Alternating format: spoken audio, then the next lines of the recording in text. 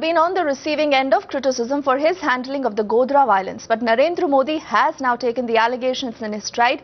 He now enjoys the support of several minority leaders, including from the former Congress leaders. He's been on the receiving end ever since the post-Godhra violence, accused of looking away when Gujarat burnt. But Narendra Modi took all the criticism in his stride and denied any wrongdoing.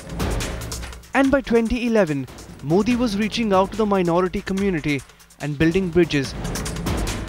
As a Chief Minister, Narendra भाई जब से आए हैं तब से ये concern आपका रहा ही है कि मुस्लिम्स में माइनॉरिटी के अंदर एक अच्छा नेटवर्क होना चाहिए पार्टी का। 300 मुस्लिम्स को कॉर्पोरेशंस की टिकट दी, पंचायत की ticket the. CM has selected about more than 75 as a chairman and vice president. So they have given the Muslims the key role.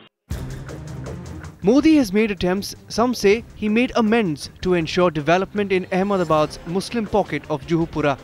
As the trials of the 2002 riot cases played out, some of Modi's former aides have been convicted, but Modi himself has come out clean, an opportunity that he's grabbed with both hands. In the last few years, many from the minority community have publicly embraced Modi, some even from the Congress camp. It is the inclusive growth story which I saw in the Gujarat that attracted me towards the Bharatiya Janata Party.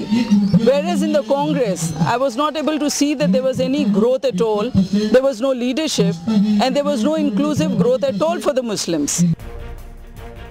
2010 also saw Modi win the Katlal Assembly seat in the by-election, a constituency that has a considerable minority vote, wresting it from the Congress, marking a significant shift since 2002. But in this election, can Modi woo the minority vote bank?